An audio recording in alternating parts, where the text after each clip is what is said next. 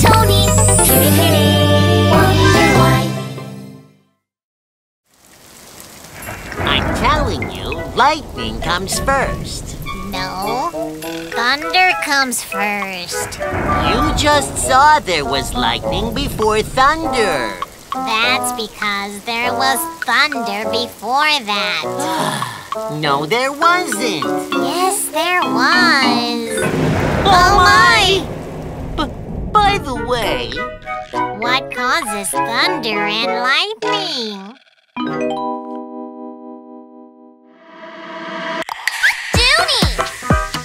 Tony!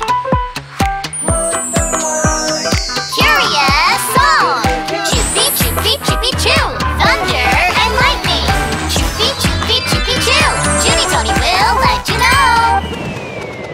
I'm a thundercloud made of water droplets and ice. But to each other they are not that nice. They bump together, move apart and make static. It's time to let the static out. Lightning! So much hotter than the surface of the sun. About 50,000 degrees Fahrenheit. Rumble, rumble, boom. Rumble, rumble, bang. First lightning strikes. Next thunder crash. Rumble, rumble, boom. Rumble, rumble, bang.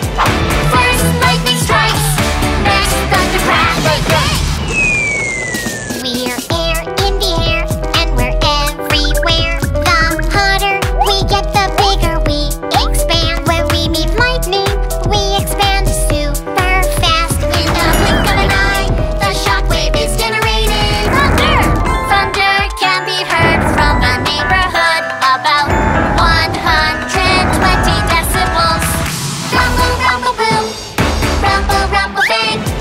First lightning strikes. Next thunder crash. Rumble, rumble, boom. Rumble, rumble, bang. First lightning strikes. Next thunder crash.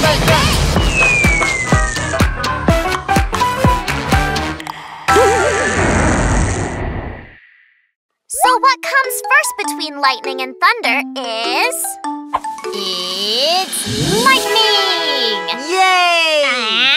Actually, lightning and thunder occur almost at the same time. Lightning is a light, so it reaches us faster than thunder, which is a sound. That's why lightning comes first. And lightning's like sharp things and high places, so it is dangerous to stay up high or carry an umbrella when it's lightning out. But if you stay at home, you don't have to be scared because it's safe. Ah! I think you're scared, Tony.